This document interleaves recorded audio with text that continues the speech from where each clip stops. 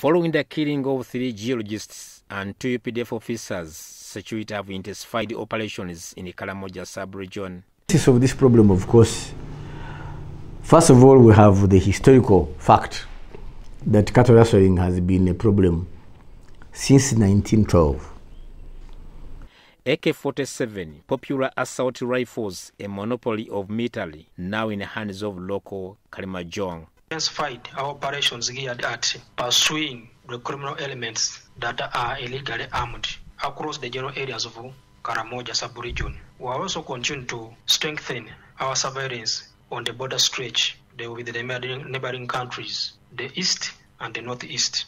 UPDF 3rd Division spokesperson Major Isaac Owale has confirmed that a number of guns and ammunition have been recovered during operation. This gives us a total of 184 illegal guns recovered since the operation commenced in July 2021 and 2,352 ammunition. We have also put out of action 309 criminal elements and arrested 1,792. And out of those, at least 306 have appeared in the court-martial and civil court.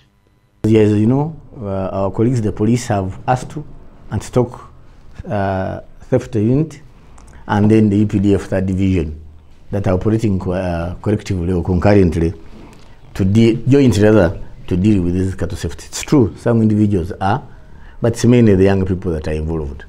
UPDF has deployed forces, especially in sport areas of Polas border, to deter Turkana rustlers from crossing into their country.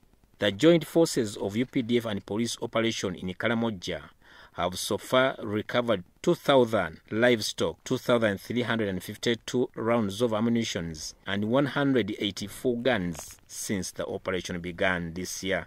Haruna Mutesasira, UBC.